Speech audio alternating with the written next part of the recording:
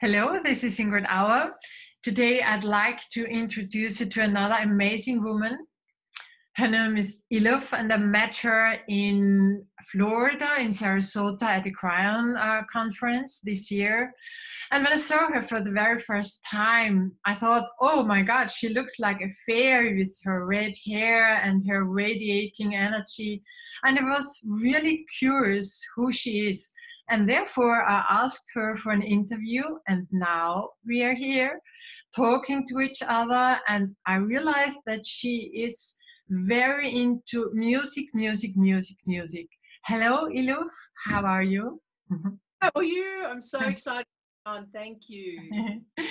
Yeah, I realized that you are originally from Australia. How did you get to Florida? Why did you move to Florida? Okay, I was in a movie which was the sequel to Arnold Schwarzenegger's movie Pumping Iron Okay. many years ago. And at the time I was into bodybuilding and powerlifting. Okay. Interesting. You know that Schwarzenegger is from the same country than I am, from Austria. Yes. He's one of the big heroes of Austria. No, this is fun. But there's another connection between us. It's interesting. Yes. Yeah. And so you came to the US, to Florida or California? The first place that I came to was Las Vegas. Oh. Because filming in Las Vegas at Caesar's Palace. Okay. And it was a very interesting entry into the United States because Las Vegas is not like everywhere else. Very unique. And then I moved to New York. I went to New York afterwards. I met a girl in the filming that said to me, I need a roommate. Would you like to live with me? And working for the New York Times. She was a writer. Yeah. And house, and I ended up staying with her and then never going back to Australia. Mm-hmm. Years, 8, 9 years. Yeah. It's a very interesting story. And then you moved from New York to Florida. Yes, that was the reason of warm weather. I can understand. This is the reason why I'm here in Mallorca and not in Austria, because it's a little bit warmer, at least here, than in Central Europe.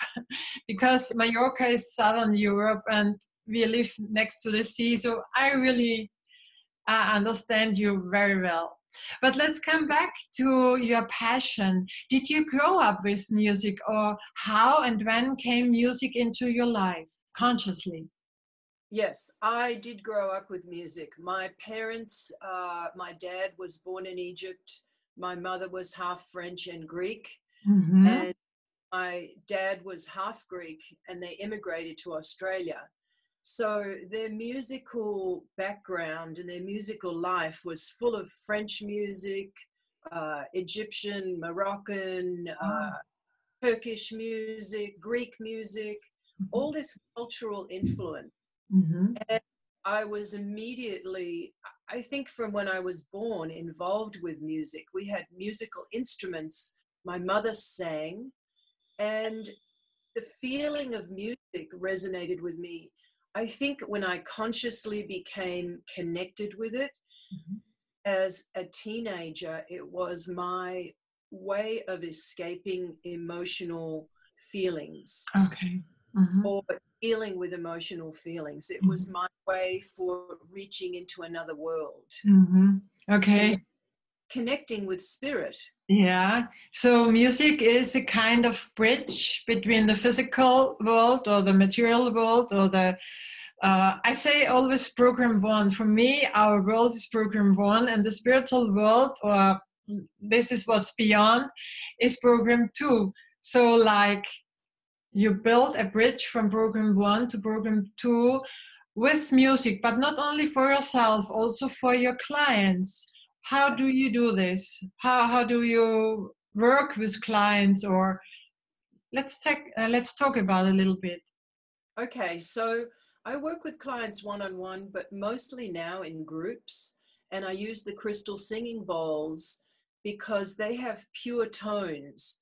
And so their notes are consistent. It's not like another instrument where the notes are changing. The crystal bowls have a certain note, but they have many overtones. So when they're played together, the brain actually is in training, or the body is in training to the notes of what's being played. So that means that we're almost like retuning ourselves. And entrainment means that something that is outside of ourselves, our vibration becomes similar to that external vibration. So we can use this when our body is out of alignment or out of balance, to come back into this balance that is very natural and easy. It's not like you're having to do very much. It's very passive in an effect, but the effects are powerful at the same time. So there's chemical changes that are going on in the brain while this is happening that brings the brain into a place where healing happens. So the rate of the brain is in this state where relaxation and rejuvenation and healing can occur. So it's different than where we are, where we're talking and we're in beta. And the brain works much faster. When they slow down, then the body is signaled, oh, okay, we're in relaxation mode. We're not in stress mode. We're not in fight and flight. And we can do the work that the body does efficiently in that mode. So when people are in constantly, it's not allowing their body to be in a state of healing. And people come into this. So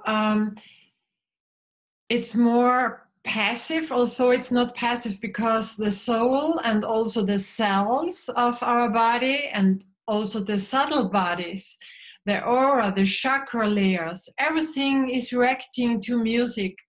And I think music is really nourishing our energetic field, our subtle bodies. And this is what is very important, especially in the healing process.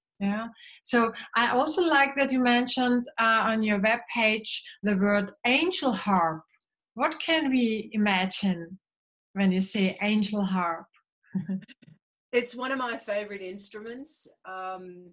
It is a harp that is 36 strings, and they call it an angel harp because it sounds like angels. So it's got angelic kind of vibration. It's very soft and gentle. And when we think about angels, a lot of times we think about lightness, gentleness, nourishment, nurturing, this kind of gentle energy that is coming to us. And in a music format, this is this kind of energy. And your music with angel harp, can we hear this online, on YouTube, on a CD? How can we learn more about it? You can go on my website, eluvmusic.com, ELUV music.com. And I have videos up on YouTube, and I have some music up and guided meditation. Wonderful. So our listeners and our followers will check it and step into this kind of energy. So, but you are also a singer. What's about your life, your healing music performance? I started using my voice as a healing modality in the very beginning, when I started becoming interesting in sound healing. So for me, I had been exposed to unit, which is a sound healing modality that people would lie on the bed, and then the bed would bring back to them sound. So it's like their vibration was coming through the bed and being outputted as sound. And so this machine was called the Genesis machine. And Okay. while people were on the Genesis machine, I would use my voice intuitively with different notes to resonate an additional layer of sound. Mhm. And what I found was there's something that happens with when you're using the voice for the user and also listening to the human voice. It's a natural, organic instrument. Mhm. And it's one of the powerful instruments that we can utilize for sound healing, both for ourselves and for somebody else, or being in the presence of somebody else and using sound with intention of working with the energy field. Mhm. So my intention was to work with a person's energy field, and to be able to intuitively know which sounds to bring forth to help them balance. Mhm. So I've been working with for many, many, many, many years. And now I'm teaching others to use their voice also as a healing modality, so that they can take advantage of this when they're home in their own space and they have another tool. So Mhm. these are tools for people. Mhm. Wonderful. It's amazing. It might be also be a very good combination between my spiritual tools, my angel symbols and essences, in combination with your music, with your singing and so on. Because these are different vibrations, but they are coming together and they can create a new energetic field or new information, healing information. This opens up healing dimensions I think we have never realized before. And of course, we know what's music, and I always say we know a little bit, but what music really can open up for us, I think we are getting more and more into this. The more we are interested and open for spirituality, the more we are also learn about the effect of music. Yeah, because I think it's very close, music and spirituality. So you have another very interesting field, the Ultrasound Radio Show. What about this? Ultrasounds I've also been doing for about 20 plus years. I started ultrasounds. Was working as a DJ in a radio station, and I had 2 radio shows. One of them was ultrasounds, and the intention behind ultrasound is to really bring world music with positive vibrations to people. Mm-hmm. Early on, 25 years ago, world music was not that popular, so it was very new. And the introduction of these different cultural energies that come through the music and blending those is my mission to share with people, so that people can understand that music is so multidimensional, Mm-hmm. it's so multifaceted, and it's a language of love. It Mm-hmm. doesn't require a language in understanding as far as our brain, and having to understand a particular language. It is beyond that. Mm-hmm. So bringing this music to people, it's also opening people's hearts and connecting them to other cultures. Mm-hmm. Yeah. People find their heart and their love in other cultures. Maybe they're hearing a song from Brazil or a song from France and becoming curious about what is this culture and how is the music so different in different countries. Yeah. So the common thing is that music as a whole is this universal language. And then the distinctions between each country has its own vibration. So the music of each country is going to have its own vibration and can also be used as a tool. Mm-hmm. For example, if we're playing music from Africa, which is very tribal and rhythmic, it's going to be helpful to bring the energy in the body out and up in a certain way. Yeah. If we're bringing music of Ireland or Celtic music and playing harps, then it's going to bring the music in a more ethereal way, Mm-hmm. connect spirit in a totally different way. So you see these contrasts, and contrast is important when we're working with spirituality, because a lot of times people are avoiding contrast to activate only what is good. And we really need the contrast to be able to give us that inspiration to change. Yeah. If we don't have the contrast, we're not as likely to kind of step out of our shell and make that move to change. Yeah. So contrast is also important. Yeah, absolutely. We live in duality, and it's important to see both sides of a coin. Not only, as you say, the lovely one, but also to be confronted or to confront ourselves with the backside of the coin, because to learn about ourselves, to also to transform, doing transforming processes, and also, yes, maybe even releasing karmic patterns. All these things is important, not to look only in the mirror and say, yes, everything is so nice. Yes, I'm a Scorpio, and no, and my work, sometimes I have to dig very deep. And for my client and also for myself, it's not also very comfortable, but it's really important to do this. And I think in combination with music or sound or healing, it's very intensively. It can be soft, but it can be also be a little bit uncomfortable. But getting through is always a very important healing process.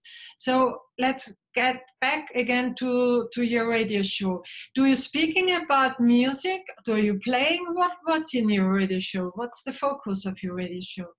So the focus is 2 hours of music. So it's like a mix of music, and I usually start off a little gentle and then move up, and then kind of by the end of it, we have some danceable music. So it actually goes vibrationally from soft to middle to a little bit more up-tempo. Okay. So you're working with many women? I find that a lot of times women are the ones that attend events. Which is not a negative thing, because the women are bringing back this energy to their men. Yeah. So it's okay. And then sometimes the women are bringing the men in. Yeah. The way, okay. Yeah. And for women, I feel like we are a little bit more courageous in the way of working with the esoteric, working with our spiritual self. Yeah.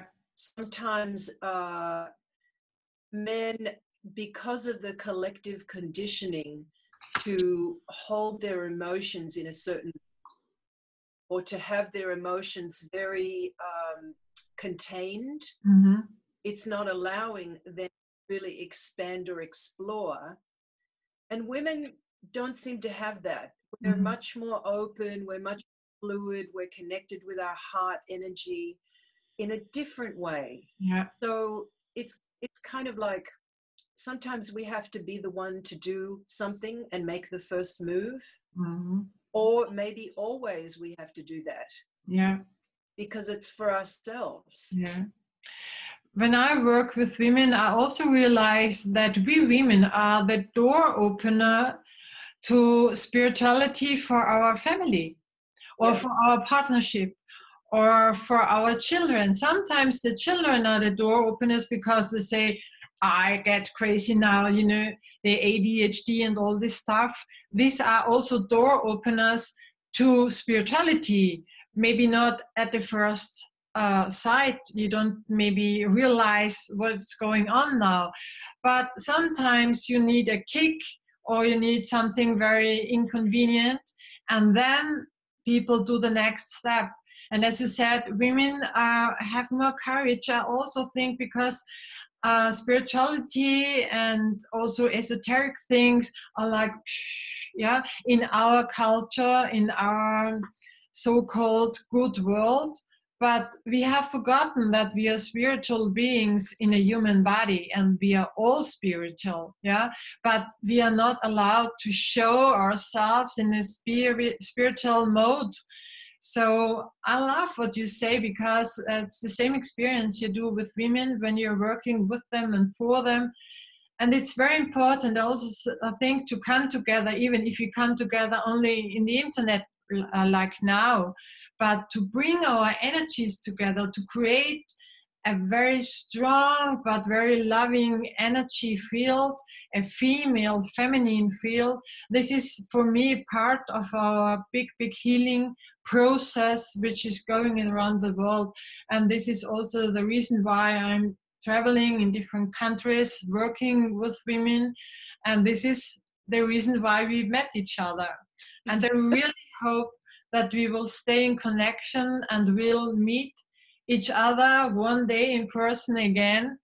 So I'd like to invite you, if you have any last, how do you say, import sentence or a short message for our listener, what would it be? What would you like to share with us? Okay. So one thing that I recognized when you were speaking about women being kind of like the entryway is that the woman is the one that carries the baby. Mm-hmm. Woman holds the space for growth in such a way that is so extraordinary and so magnificent and so amazing. And for women to really know that this is a possibility with their spirituality as well. So not only can we bring a child into this earth, but we can bring that level of extraordinary miracle in terms of spiritual growth and expansion and sharing this love with others. Mm-hmm. We have this amazing capacity to do this with each other. And it's really a time to support each other in a new way. Before, people were less connected to their own spirituality. Now people are tapping in, they're getting turned on, and there's a feeling of this community that has been expanded, and it's like been accumulating over a while. So to go into this feeling of being connected with other women, being connected with yourself, and going beyond feelings of jealousy or feeling threatened by other women, all these lower energies are on the way out. They don't serve to hold that energy. And so it's really coming into a place where we can support each other with this confidence, this inner confidence that we have from ourselves.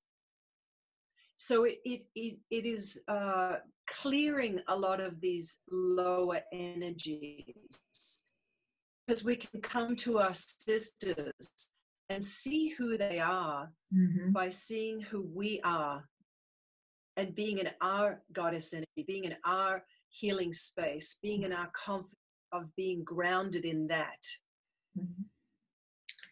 Thank you so much. There's nothing more to add, because everything you expressed could also come from my heart.